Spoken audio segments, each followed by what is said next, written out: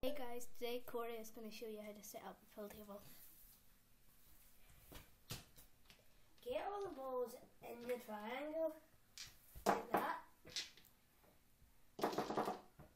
It doesn't matter which one's at the front, but leave a gap in the very back in the middle of two balls so you can put the black ball in it.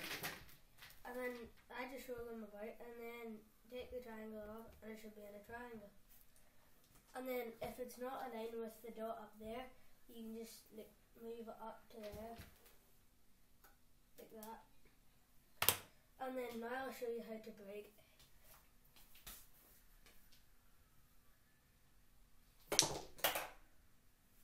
So as you can see, I put it on there, so we're going to keep playing it. It was green 6 he bought it. And it had 2 spots, so he's bought one for 2 spots. And now, if you want to trip the ball and try hit one in, you kind of hold your cue like that and go like this. And that chipped it and put it one in. But it was the wrong one.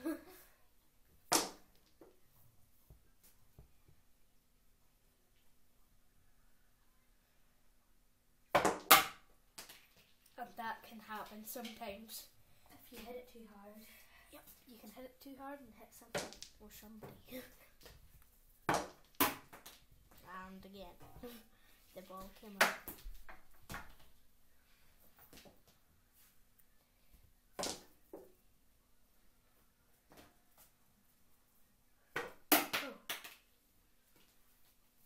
So tune in for part 2.